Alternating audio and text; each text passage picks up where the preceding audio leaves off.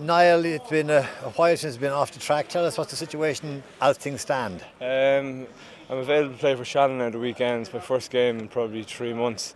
I've played, I think, 3 competitive games in the last 13 months with injuries to my knee, hip, groin, neck, but hopefully they're all gone now and hopefully try and get some rugby under my belt. And how frustrating, Niall, is it to be on the sideline and looking as things are going on without you? Yeah, it's very frustrating. I suppose for 9 years of my career I got very few injuries. In the last 12 months have been frustrating, but it's all part and parcel of the job, and so I train hard as I possibly can and try and get back as quick as possible, and thankfully I'm back fit now.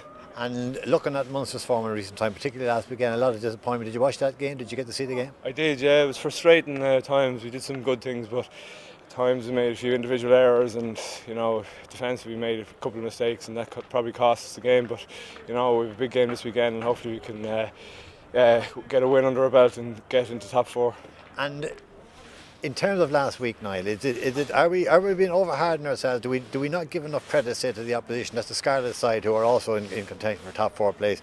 Good first half, and maybe they got the upper hand the second half. But are we being hard on ourselves, or are we being realistic in terms of our performances? I suppose we have high standards, and I suppose we didn't play to them high standards the weekend, but at the same time playing away to a Welsh side is extremely hard.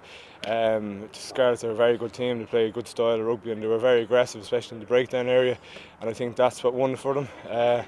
So it's frustrating, but we have this weekend to make up for it.